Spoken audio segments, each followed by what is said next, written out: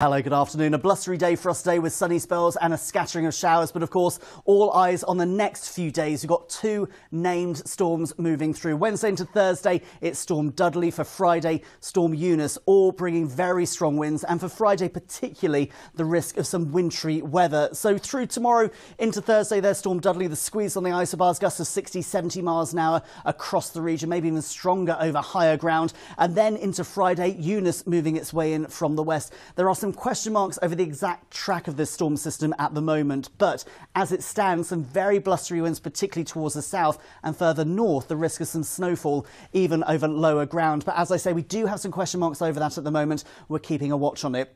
For now, it's still quite breezy as we end the day, some clearer skies for a time, temperatures dipping down through this evening, but overnight they'll actually start to pick up. A warm front is moving its way in from the west. With that, some patchy rain, sometimes on the heavier side, and the winds picking up as well. But starting the day tomorrow, it's mild, brighter breaks around. Now the winds will pick up as we head through the day. As I've said, gusts of 60-70 miles an hour, warnings in place across the region. Heavy rain setting in as well, but it is staying mild with highs of 13 degrees.